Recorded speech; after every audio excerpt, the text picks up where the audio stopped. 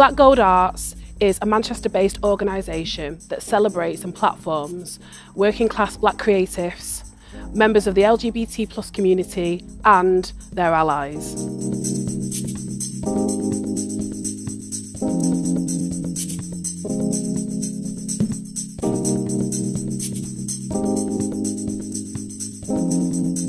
Hi, this is DJ Mixtress and this is Black Gold Arts at the Whitworth. I'm joined here by founder Darren Pritchard, Stuart, the Bolly Witch, Valkida and DJ Stan. How are you guys? Good. Well, I'm tired. We're right in the thick of it. These have all done their sets and their performances. So yeah, we've got 2 more kind of sets to go. You finishing it off. So I'm good. I'm very proud. I'm very happy that this could happen after like it being shut down 2 years on the run because of the pandemic. And yeah, and this was like my day, so I got to curate it and pick the artists that I want. And yeah, I just think it's been a really beautiful vibe and kind of like a really good launch of hopefully something bigger in the future to come. Beautiful vibes today. So you've all like kind of been involved. Val, do you want to just tell us a little bit about your performance and what was going on there? Yeah, so I feel like I did get told it was a family-friendly event, but I didn't really listen. So it was a bit of a shock when I saw like toddlers. I thought it was like some rehoming centre, but clearly not. But yeah, no, my number was. Oh, sorry. My number was about British values, and it was just a commentary on the stereotypes that South Asian people in Britain face, and also taking a bit of the piss out of the EDL and racism. So I was going to say sorry to all the EDL members, but I'm not. But yeah, that was the gist of it. Nothing too heavy. And it's so important for spaces like this to exist for the black communities, queer communities, and the platforms that this creates, Darren, as well, especially. So in terms of like your involvement, is there any highlights that you've had of being involved, really? Well, all of it, because it's been really curated. Well, bar me cutting Stan's set. That wasn't me, which I was gutted about. I'm putting it officially on camera. I owe you 2 2-hour sets. Yeah. And stuff. No, it's kind of it's gone really well, and you never know how these things are going to go. You never know how. Could you feel like a kid at a party? Is anyone going to turn up to my party and stuff? But yeah, I think all the artists have been fantastic. They've dealt with it, and it's out and it's in a strange place. We're in the Whitworth, right in the middle of kind of like Rusholme, Humes over there on my side. The local community, yes, and the audience has been really eclectic, which is really nice. It's been a good mix. With yourselves, it's a great platform. A special edition, what we're trying to do is highlight one-off cultural events, and this is a perfect space and setting and environment for that. Yeah. So in terms of like your performance, Bolly Witch, do you want to talk us about that as well? Yeah, so I mean, again, because it was like a family-friendly event, being the Bolly Witch, everyone knows I do Bollywood horror drag. So it's like, what on earth can I do that isn't spitting blood and dying on stage type thing? But instead, I wanted to do something that really just kind of like transported you to India.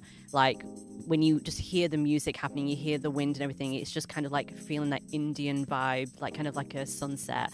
And I really wanted to just do a lot of dance, a lot of veil work with my fans, just to kind of get the crowd going. And the crowd was so responsive and lovely, which is really great.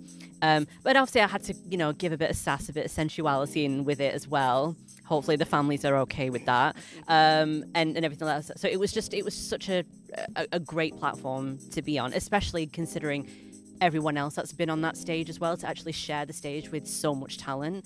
And as well, yeah, and as well as that, like the great thing about events like this as well is that no one is like above anyone. Everyone is like really artistic in their way, and they give it on stage, and we're all here to support everyone. Like no one's here to kind of like do anyone over or anything like that. It's like supporting everybody, and I love that. Yeah, that equal footing. And Stan, do you want to add any highlights from today, or your involvement in the festival itself?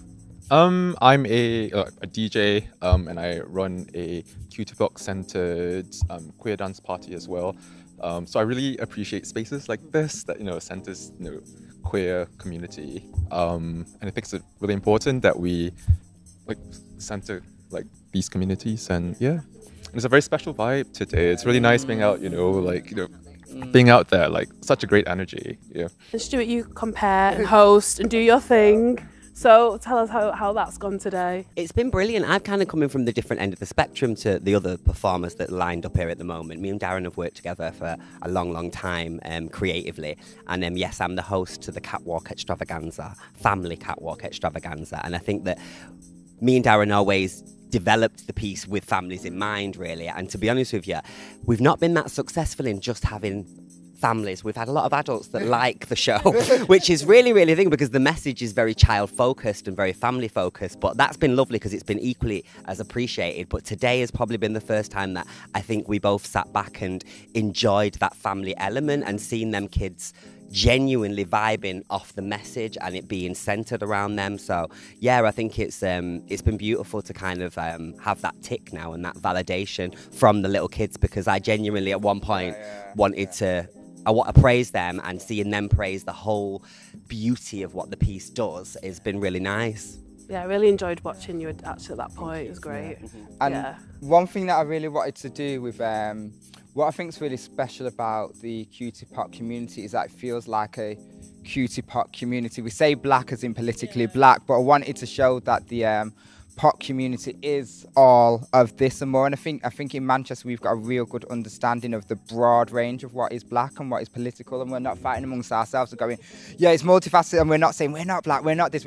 We all understand that there's racism that exists and there may be different intersectionalities.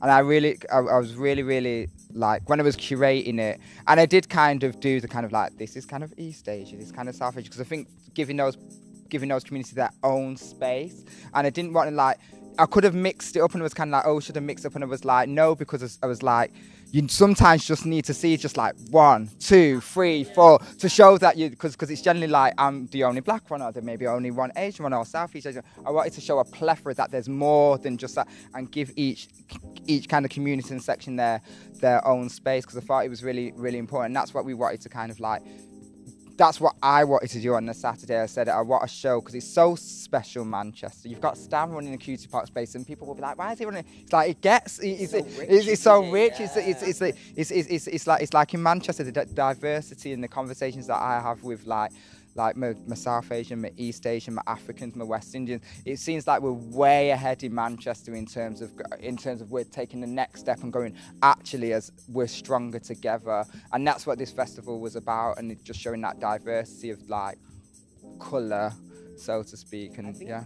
If I could just add as well, it's like us knowing each other as artists as well. Opportunities and platforms like this celebrate. So now when we're in arts forums and stuff like that, we know each other as a small community. So you're building those alliance creativity and that support. And I think that's really good that outside of this, we can be walking on the streets going, hi, because we know each other and we've been on a creative journey or on a creative platform together. Collaborative. Well, thank you very much for your time today. Enjoy the rest. Thank you. So this is DJ Mitch signing out for Special Edition. Peace.